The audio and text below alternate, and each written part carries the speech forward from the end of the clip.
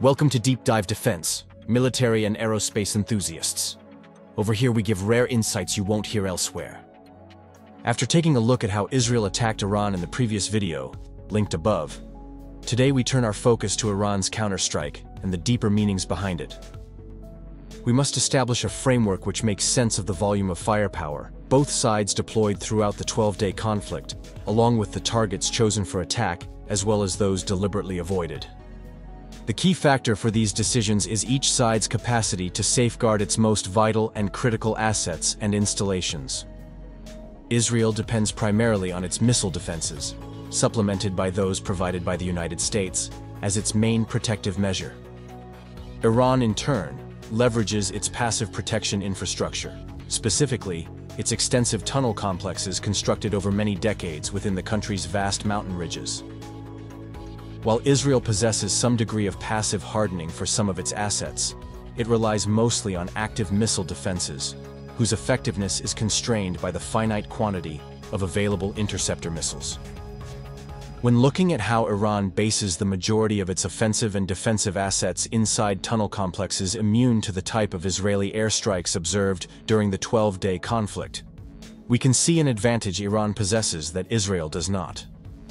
This advantage is the option to retain offensive and defensive assets securely within these tunnel complexes, thereby enjoying the freedom to choose precisely when, how, and at what scale of intensity it wishes to commit those assets. Grasping these dynamics explains Iran's decision to adopt a war of attrition strategy following the surprise Israeli attack on Friday the 13th of July, 2025. Although Iran's response came swiftly on the night following the Israeli attack, the country's military leadership decided to exercise restraint. They assessed the effective firepower Israel projected against Iran and quickly concluded that the scale of firepower and the nature of the targets attacked did not pose a vital threat to the nation's existence.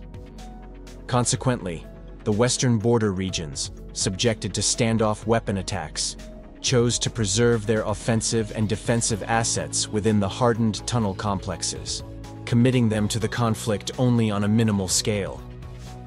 This development meant that following the degradation of Iran's integrated air defense system across those western and northwestern regions, their air defense posture degraded to an ambush mode of operation.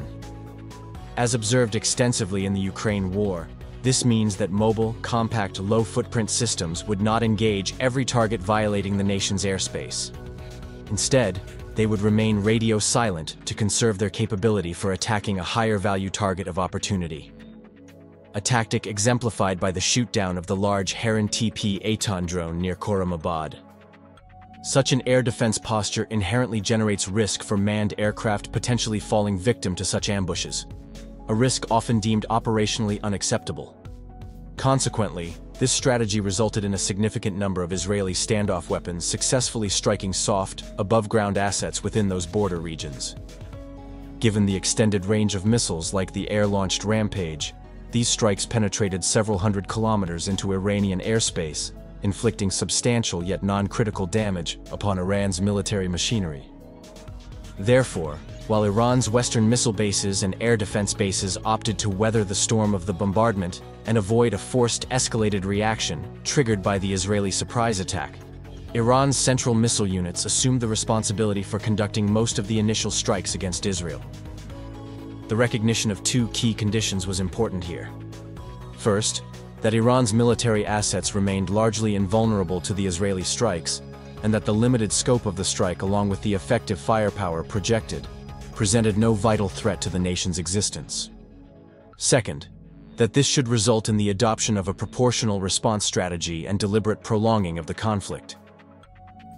Iran was aware that most of its population could sustain normal daily life under the prevailing intensity of warfare.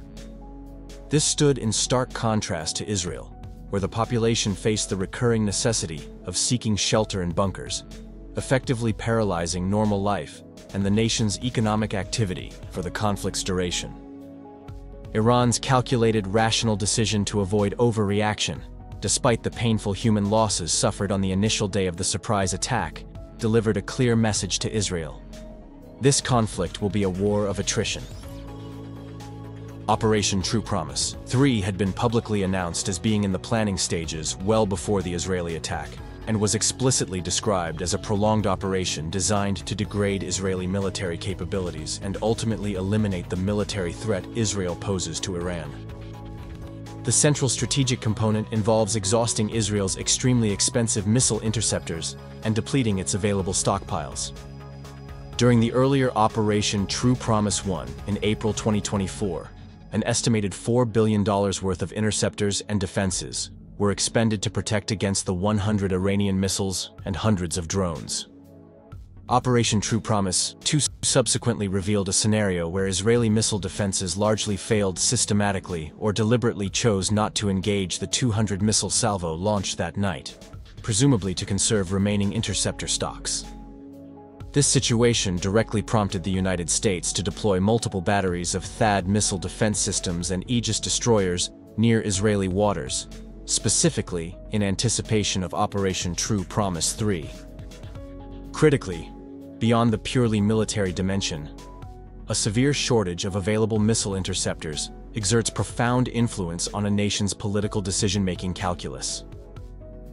Depletion of interceptors discourages offensive actions and drastically diminishes available leverage during any subsequent negotiations. Fully aware of these dynamics, Iran deliberately selected salvo sizes adjusted to maximize the expenditure of missile defense interceptors, in strict accordance with its war of attrition strategy. Indeed, throughout the 12-day conflict's missile strikes, observations confirmed that Israeli and United States missile defense systems consistently committed to engaging Iran's ballistic missile salvos, yet a significant number of impacts were still achieved by those Iranian strikes. A single such hit could devastate entire neighborhoods. At this point, a detailed look at the missile types Iran deployed during these strikes is essential. The almost identical composition to the types used during Operation True Promise 1 and 2, specifically the absence of lower-end missiles like the Rezvan or higher-end systems like the Khorramshahr family, provided clear indications that Iran was neither compelled to deploy all available missile units, nor was an all-out counterstrike its intended objective. Hence, the missile selection definitively proves a key point. Mirroring prior operations, the mid-2010s vintage EMAD ballistic missile was utilized primarily to exhaust Israel's endo-atmospheric interceptors like Arrow 2. Simultaneously, the K-Bar-Shikan 1 and 2 ballistic missiles were employed to deplete exo-atmospheric capable interceptors, such as the U.S. THAAD system, as well as for missions requiring a high probability of destruction against high-priority targets. A principal defeat mechanism for reducing interception effectiveness involves degrading the quantity and quality of sensors used to engage incoming ballistic missiles. It is highly probable that during the initial nights of the conflict, a core objective of the Iranian missile strikes was to degrade Israel's and the United States missile defense radar assets to a minimal level. At this degraded state, engagements would still be attempted, but the precise identification and discrimination of actual missiles from their discarded boosters and accompanying decoys would become highly unreliable, a dynamic that inherently forces increased expenditure of missile interceptors and reduces coordination. Consequently, reports of Iran launching the Fatah-1 hypersonic ballistic missile align perfectly within this tactical framework.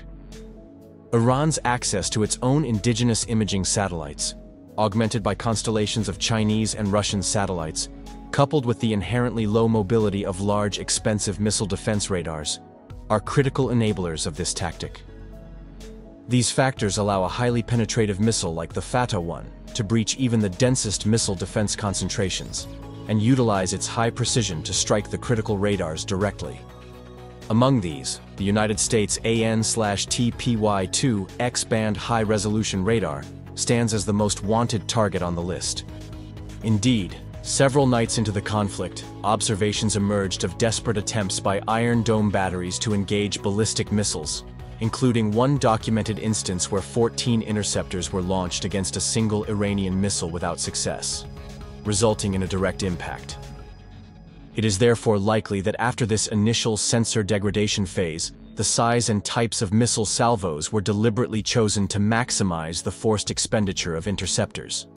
This is indirectly indicated by Iran's subsequent launch of smaller salvos that nevertheless achieved impacts on critical targets, with the most widely publicized being the strike on the Weizmann Institute, a clear sign of continuously degrading missile defenses. Iran's concurrent decision to commit primarily its oldest and low-tier missile units to the conflict, reserving only special missions for the Khaybar-Shikan and Fatah-1 missiles, is also noteworthy.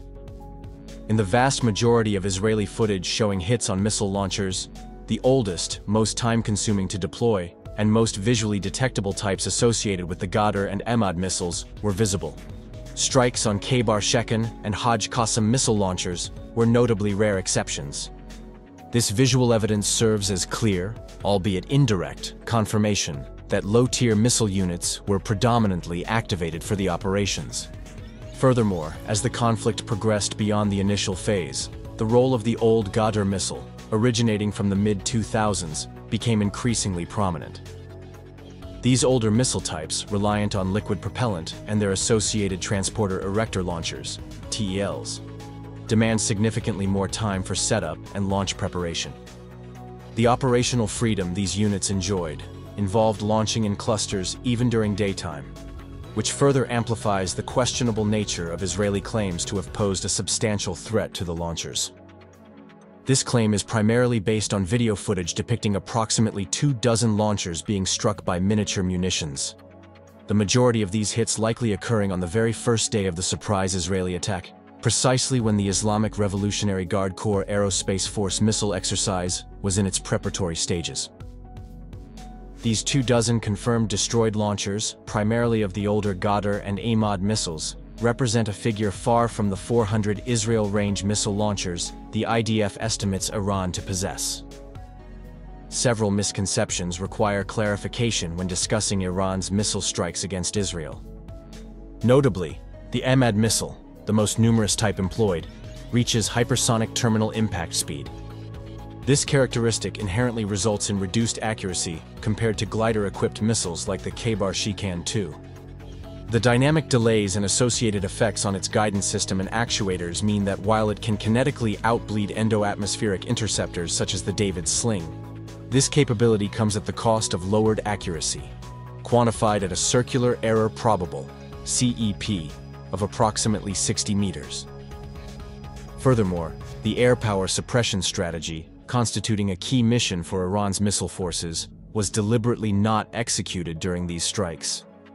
This omission stemmed primarily from Israel's own constrained attack profile and Iran's inability to safely generate the concentrated high firepower required for this type of mission within the required short time period. This limitation was imposed by the element of surprise in the Israeli attack and the persistent risk posed by nearby covert sabotage assets, which could endanger the vulnerable launcher vehicles during mass firing operations. Until that threat would not be confidently excluded, no air power suppression missions would be performed. Overall, a clear mutual deterrence dynamic governed both sides throughout the entire conflict, effectively preventing the involved parties from striking the most painful categories of targets. Nevertheless, early incidents like the attack on civilians on a busy street in northern Tehran, likely done by a Rampage standoff missile, breached the taboo of counter-value strikes. This act is believed to have introduced a counter-value component to the conflict, to which Iran responded by targeting civilian targets in reciprocal fashion. Another particularly noteworthy event was the deployment of 2 Sajil solid propellant ballistic missiles, a type never previously used in combat. This launch, conducted by a central missile base, was not only visually spectacular, but also likely constituted an immediate strike request following the detection of a high-value target within Israel. The Sajil serves as an example of an Iranian missile type, possessing the long range and capacity for launch from secure regions that could have been utilized on a much broader scale. However, Iran intentionally chose not to employ it beyond that. Viewing the grand strategic picture, both sides ultimately sought to contain the conflict rather than escalate, particularly after Israel realized its surprise attack would not initiate a regime change operation with chance of success. From Iran's perspective, it became evident that once the attrition phase of the conflict had commenced, a ceasefire under favorable conditions would inevitably materialize. This expectation was grounded in the understanding that Iran's primary objective was not the total disarmament of the Israeli military, but rather achieving a political consensus with the United States.